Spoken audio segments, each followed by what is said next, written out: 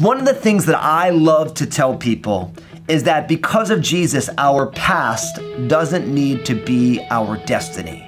See, every single person who's ever put their faith and trust in Jesus has a past. They have a story. It was the way that their life looked. But just because you were somewhere in the past does not mean that has to be your future. It doesn't have to be where you land. I remember before I came to know Jesus, I was a big time partier. I really liked to party, and I partied a lot, but guess what? It's been 20 years since I've been a partier. My past doesn't have to be my destiny. Maybe in the past you made all sorts of mistakes. Maybe you have a police record. Maybe you spent time incarcerated. Maybe there's been a whole trail of heartache and hardships. But listen, that's because that was your past. That doesn't have to be your destiny, because Jesus intervenes in our lives and He empowers us by His Spirit to live as truly human people, leaving our past behind in newness of life. So let's follow Jesus into the brand new life He has for each one of us.